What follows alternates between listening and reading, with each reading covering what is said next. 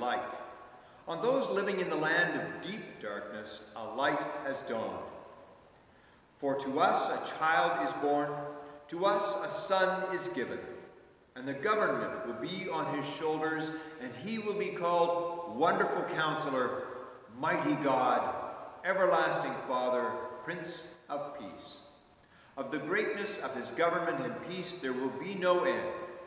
He will reign on David's throne and over his kingdom, establishing and upholding it with justice and righteousness from that time on and forever. The zeal of the Lord Almighty will accomplish this. Well, let us come before this mighty King who has brought such wonderful salvation among us. Let us praise and worship and glorify him with all that we are, wherever we are at this time. Let me pray. Heavenly King, you are the Lord. You know all that we're going through. We are thankful to come before you, even in this different kind of a way. But this is no challenge for you. With your Holy Spirit, you can touch all of our hearts wherever we are, such that we may be drawn into worship in spirit and truth before you. Thank you for this privilege. In Jesus' name, amen.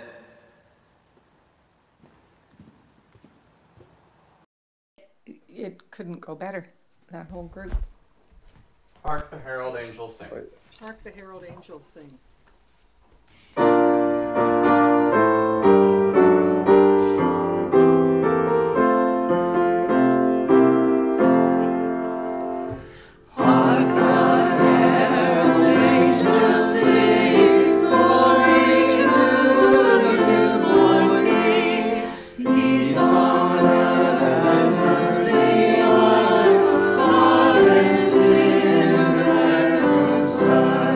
Joyful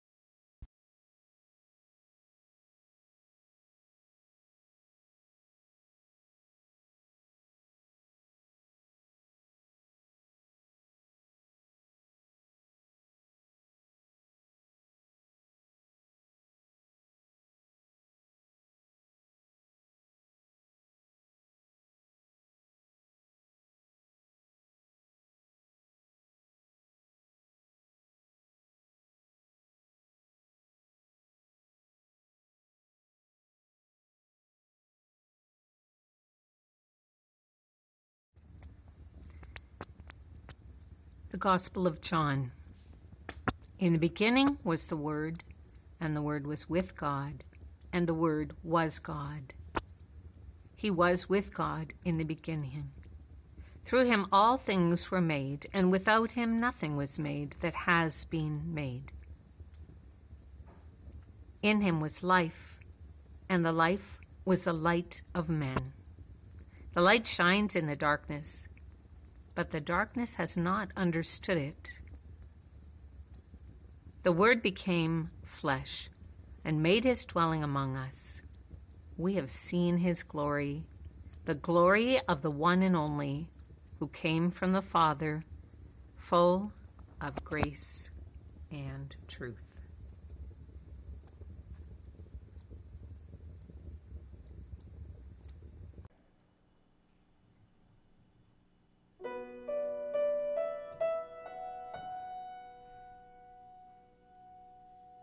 Love incarnate, love divine, star and angels gave the sign. Bow to babe on bended knee, the Savior of humanity. Unto us a child is born.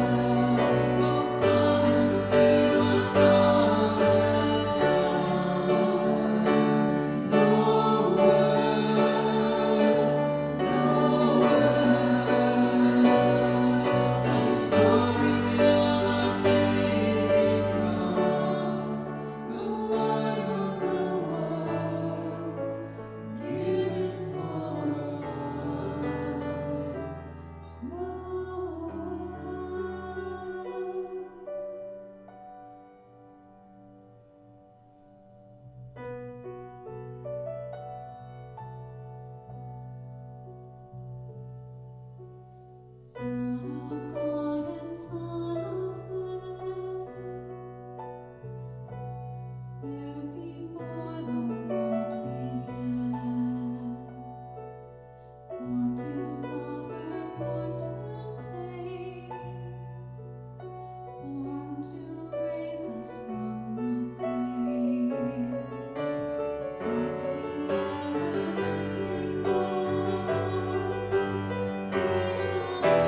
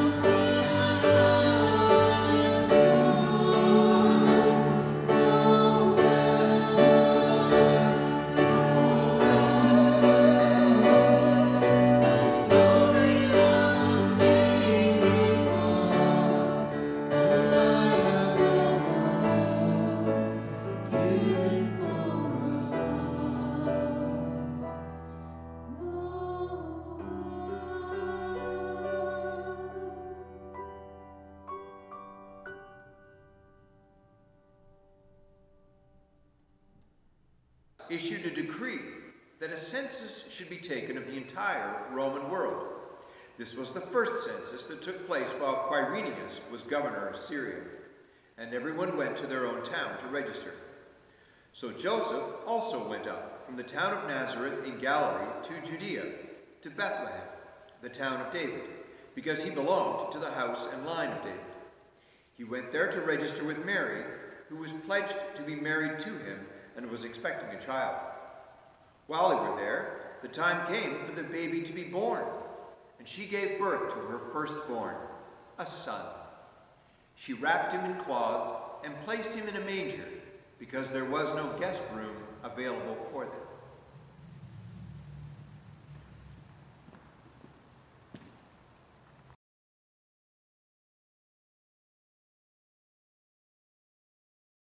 Faithful. O come all ye faithful.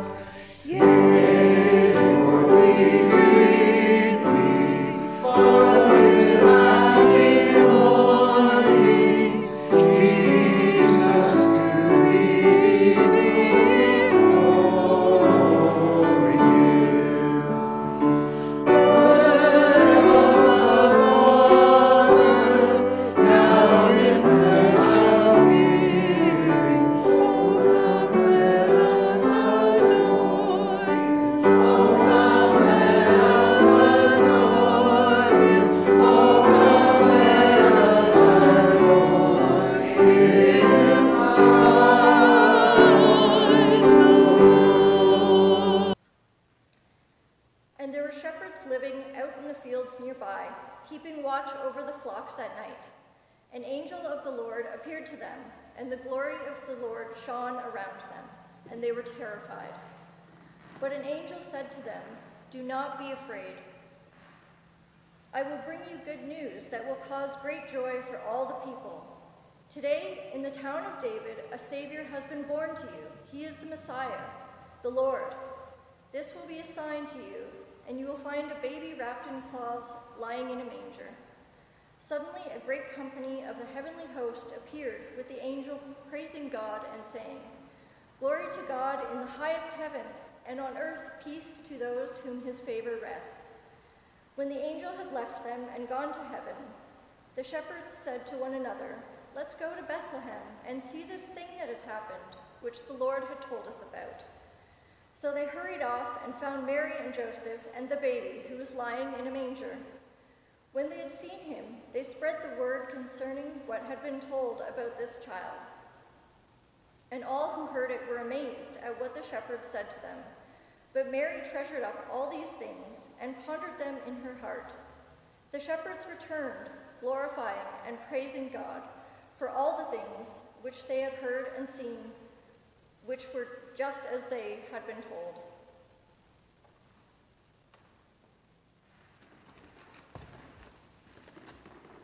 Now, from here, stick it out. Crawling out. Yeah, but you don't, like, you put it here.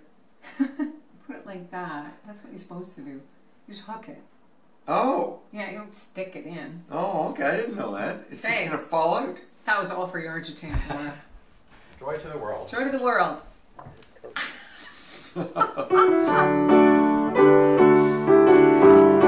Here we go. Joy to the world, the Lord is come. Let earth receive her King. Let every heart preparing room. Heaven and nature sing, and heaven and nature sing, and heaven and nature sing. Joy to the earth, the Savior reigns. Let oceans, suns, and clouds, with hills and floods, with hills and plains, repeat the sounding joy, repeat the sounding joy, repeat the sounding joy.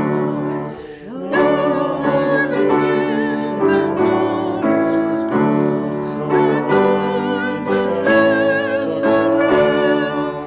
He comes to make His blessings flow. For as the curse is round, for as the curse is round, for as the curse is round. He rules the world with truth and grace. His temptations are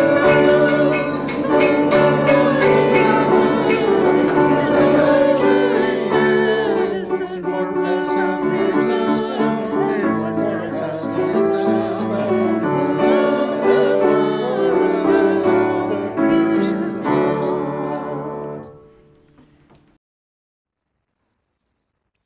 From the Gospel of Matthew, chapter 2, starting at verse 1. After Jesus was born in Bethlehem in Judea, during the time of King Herod, Magi from the east came to Jerusalem and asked, "Where is the one who has been born King of the Jews? We saw his star when it rose, and now we've come to worship him." When King Herod heard this, he was disturbed, and all of Jerusalem with him. When he had called together all of the people's chief priests and the teachers of the law, he asked them where the Messiah was to be born. "In Bethlehem in Judea," they replied, "for this is what the prophet has written. But you, Bethlehem, in the land of Judah, are by no means least among the rulers of Judah, for out of you will come a ruler who will shepherd my people Israel." Then Herod called the Magi secretly and found out from them the exact time the star had appeared. He sent them to Bethlehem and said, "Go and search carefully for the child. As soon as you find him, report it to me so that I too can go and worship him." After they had heard the king, they went on their way, and the star they had seen when it rose went ahead of them until it stopped over the place where the child was with his mother Mary. And they bowed down and worshipped him. And then they opened their treasures and presented him with gifts of gold and frankincense and myrrh. And having been warned in a dream not to go back to Herod, they returned to their country by another route.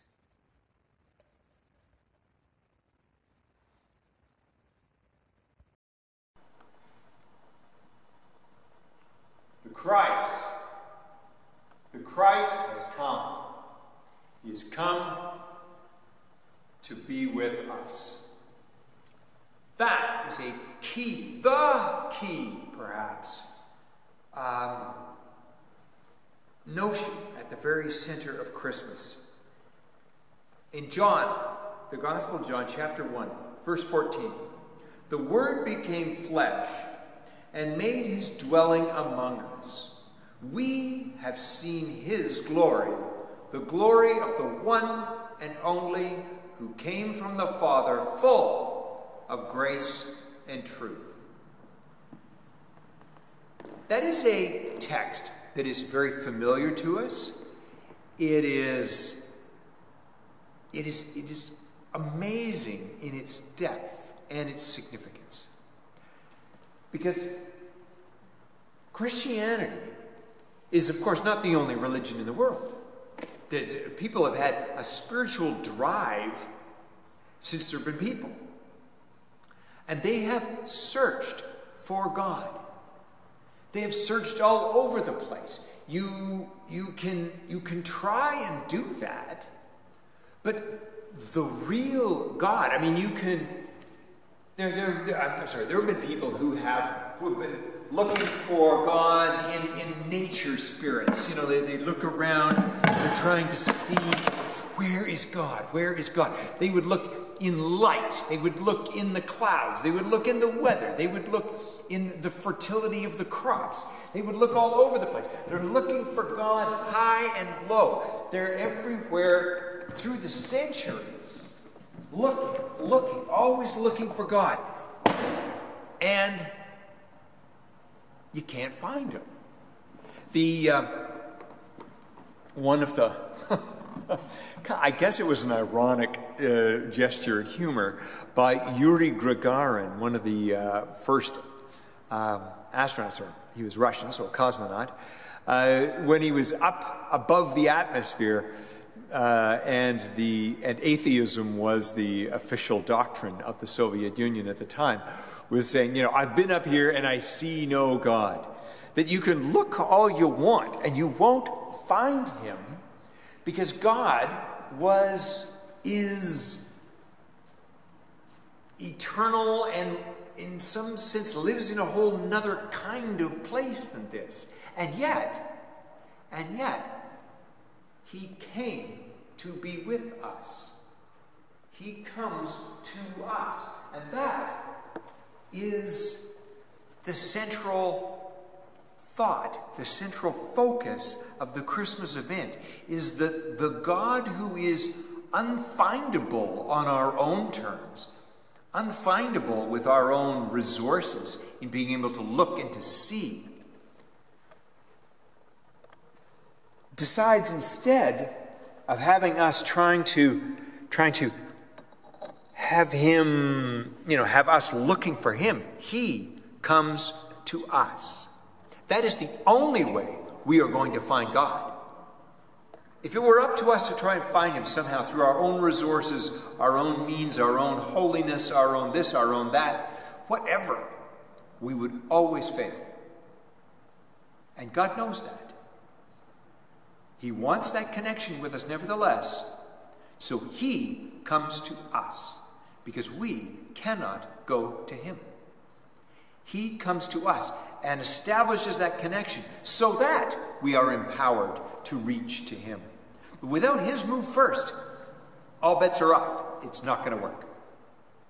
That is the central focusing thrust of the Christmas event, is God does not remain at a distance. God comes to us, to this wonky little dirt ball third from the sun in an unimpressive part of the galaxy, in kind of a random little local group of galaxies in the midst of a gigantic cosmos. He comes to us out of love. We could have searched for him high and low and never been successful. He came to us. Let me pray. Holy One, you have come to us. This is astounding. This is wonderful. This is over the top. Thank you so much for all that this means. Jesus with us, God with us. Thank you. Amen.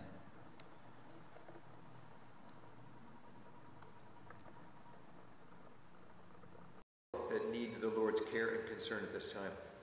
So let us come before the Lord in prayer.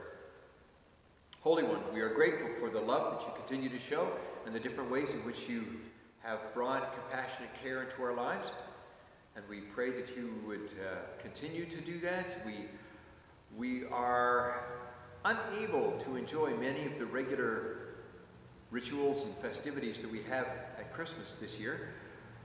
But perhaps you might work through that unusualness, and that we might, in that unusualness, be drawn even more tightly to the truths behind all of those events, to see you and to see your love for us expressed at Christmas.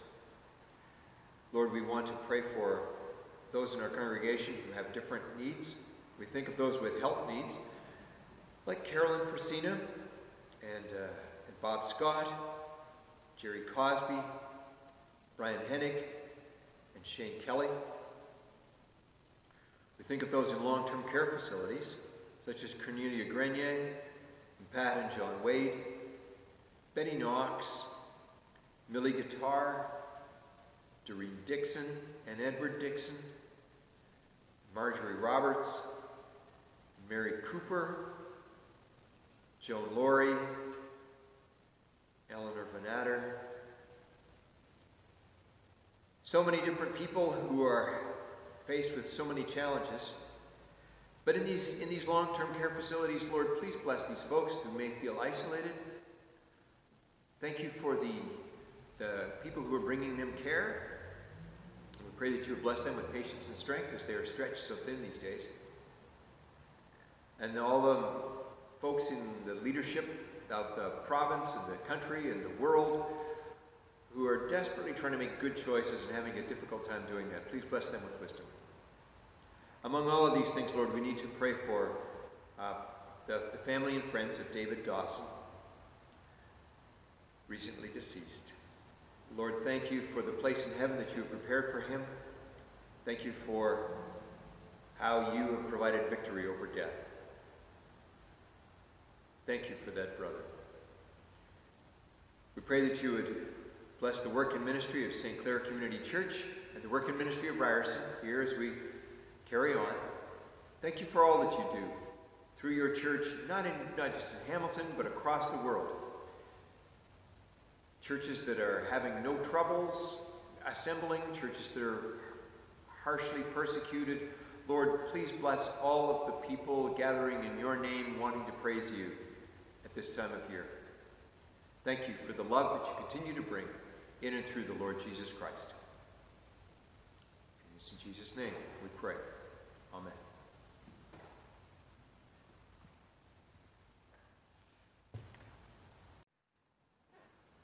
We're now going to celebrate communion, and it is an interesting kind of a thing to do at a time like this, in the sense that at Christmas we're always talking about the baby, but the baby came for a purpose, and that purpose was to save us, and that saving was a huge thing for which Jesus needed to go through a very great deal.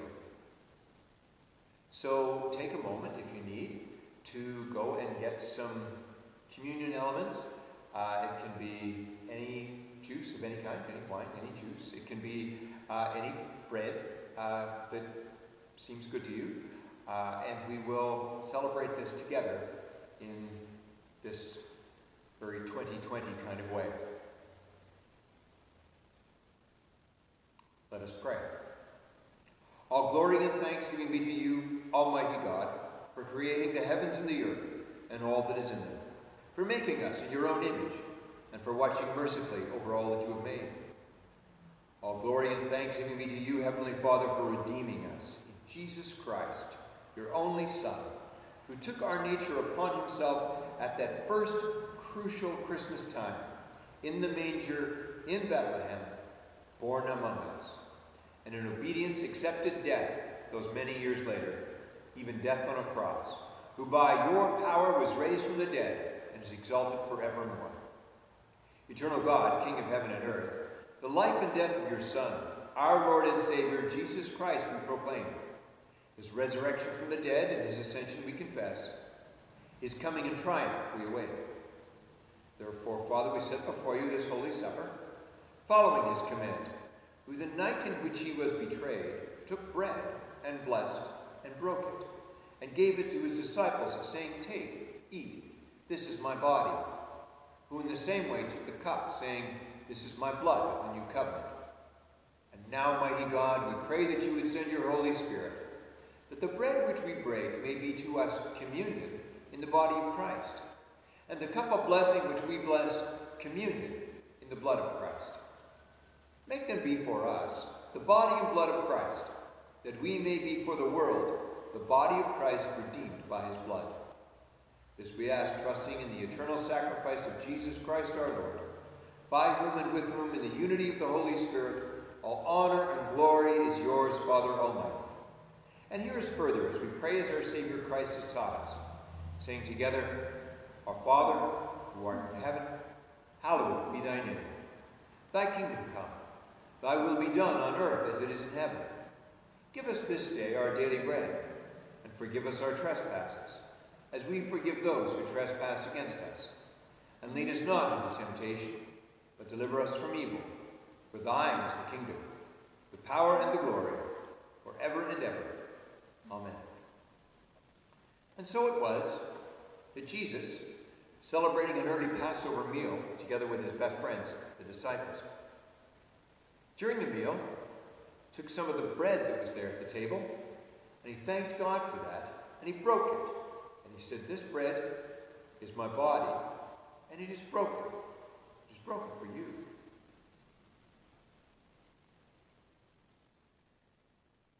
In the same way, he took some of the wine that was there at the table, and pouring it out, after thanking God for it, he said, "This wine is my blood, and it is poured out for the forgiveness of sins."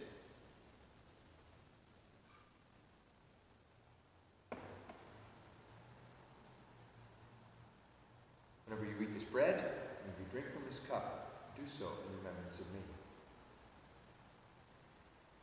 And these, wherever they are the gifts of God for the people of God.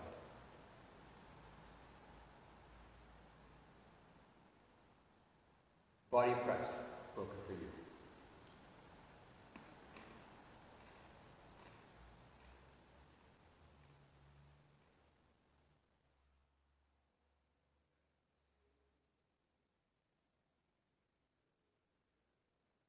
The blood of Christ, shed for you.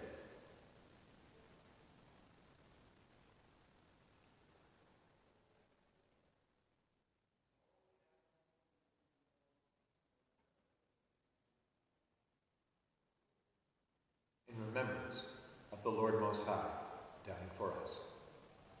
Let us pray. Holy One, such a simple little thing to do together, and yet so profound. Thank you for giving us reminders in this, what we've done together, but in the thousand little things of every day, that you would remind us of your love for us, your constancy in that love, and our redemption in Jesus. Thank you for all of it. In Jesus' name, amen.